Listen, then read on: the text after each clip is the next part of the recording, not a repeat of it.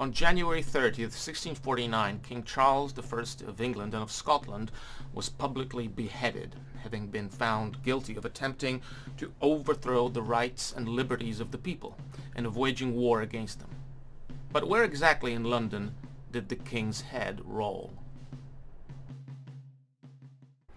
Hello, my name is Mikołaj Wiśniewski. I teach British culture and history at SWPS University in Warsaw, and I would like to share a little anecdote with those of you who are English history buffs. This summer I took my son on his first trip to London, and of course I wanted to show him all the famous landmarks of the city: St. Paul's Cathedral, Westminster Abbey, the Tower, and of course Napoleon's nose. Now, if you don't know where it is, next time you're in London, try looking for it. I also wanted to show him the place where King Charles I was executed. It seems, however, that there is no statue or even a tablet commemorating the execution of Charles, one of the turning points in English history, like Battle of Hastings, the signing of the Magna Carta, Henry VIII's break with Rome, and of course England beating Germany 4-1 in 1966 in the World Cup final. There is an equestrian statue of Charles I at Charing Cross, but that one is from 1633, when the king was still alive and only beginning to annoy Parliament with his high-handed ways. But why is there no visible memorial of the king's execution? A huge moment not only in English but in European history, when a monarch was for the first time officially put on trial by his people and reminded, very sharply if I may say so, that he does not stand above the law. Is it because the English are a little ashamed of having beheaded their own king? After all, they love the royal family, and their new king is also a Charles. Let's talk a little bit about what the Civil War was about. First of all, as we say in Poland, if you don't know what it is most likely about money. Or to be precise, who has the power to collect money, that is, introduce new taxes and customs duties on exports and imports. A little aside here, the king's father, James I, the first English monarch of the House of Stuart, left his son a piece of advice in the form of a political treatise called Basilikon Doron, which means the royal gift. And in it, apart from reminding his son that good monarchs should not drink and sleep excessively and be acquainted with mathematics for military purposes, he basically argued for the divine right of kings to rule. That is, that a monarch is not accountable to any earthly authority, is not subject to the will of the people. Well, in England, this was sure recipe for disaster. Charles believed that he didn't really have to summon and consult Parliament, and that if he did so, it was only as a matter of courtesy, only because he was such a nice guy.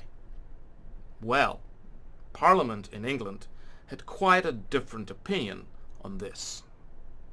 2. The English Civil War was also about class. The king was supported by the old landed aristocracy, Parliament by the increasingly influential mercantile class, merchants, who hated the fact that the king could from day to day introduce new taxes on exports, imports. How can you do business in such conditions, right? 3. It was also about religion. The Stuarts were always pro-Catholic. Charles couldn't restore Roman Catholicism in England, but at least he could make the Anglican Church, which he was the head of, seem Roman Catholic. He appointed as Archbishop of Canterbury this man, William Laud, who rejected the Calvinist notion of predestination, asserted the importance of free will for salvation, and made sure that churches in England looked Roman Catholic, that is, were sumptuously decorated and full of colorful art.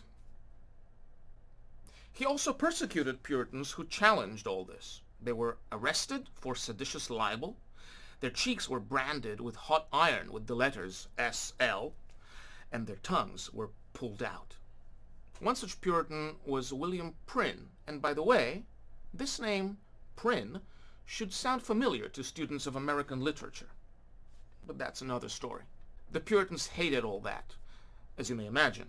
They found it very suspicious that Charles's wife was a French Roman Catholic princess, Henrietta Maria, the sister of the French king, here on a portrait by Anton van Dyck, the most famous of Charles's court painters. But Puritans were increasingly becoming financially and politically influential. At first they wanted to put the ocean between themselves and the Church of England, run by Laud. They went to America. But when they heard that a war against the king finally started in 1642, many of them returned from America to join the fight. One such person was George Downing, after whom the street in London is named where the Prime Minister lives. But that's another story. First and foremost, however, the English Civil War was about fashion. The supporters of the king were young, dashing aristocrats with long, curly hair, dressed in rich silk and velvet with lots of lace and pearls, leather boots and hats with ostrich plumes. Check out this dude's shoes. I love them. The most flamboyant of them was the king's cousin, Prince Rupert of the Rhine, who, it is said, rode out to battle with his favorite black poodle in the saddle with him, whom the superstitious Puritans found terrifying. The Puritan army preferred a much simpler style: black coats, black hats, and hair cropped short, which is why they were called Roundheads. The battles of the Civil War were battles of fashion. After a long and bloody war, the bloodiest war in English history, Parliament finally found an able general to lead the fight: Oliver Cromwell.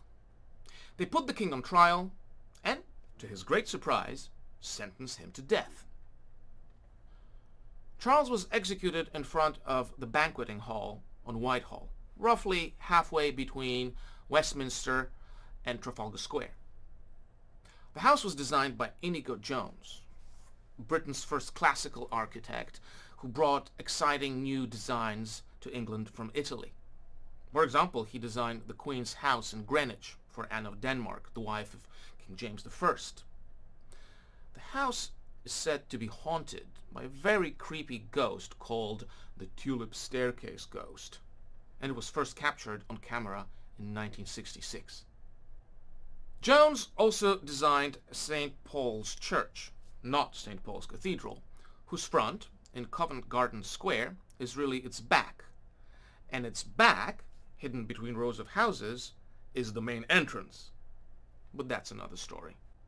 On the left side of the Banqueting House, there is a gate and an iron railing, and behind it a small yard and a door, above which there is a bust and a plaque. It says, "His Majesty Charles I passed through this hall and out of a window, nearly over this tablet, to the scaffold in Whitehall, where he was beheaded on January 30th, 1649.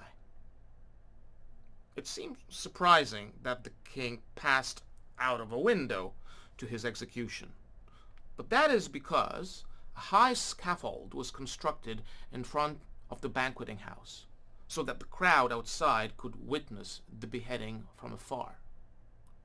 The king's head, therefore, rolled high above the street, some 12 to 15 feet above your own head, and a little to the right if you're standing in front of the door on the corner of the Banqueting House. The window through which the king passed was later bricked up, perhaps on the orders of his son Charles II, who, after he gained the throne in 1660, was bent on erasing all memory of this shameful deed. However, if you look carefully, you will see the silhouette of the window that isn't there. The window through which, one might say, King Charles left this world. And one more thing. If you turn around and look up, you will see the clock on the tower of the Horse Guards building, and on it, a big black dot marking the time when the king's head fell. 2 p.m.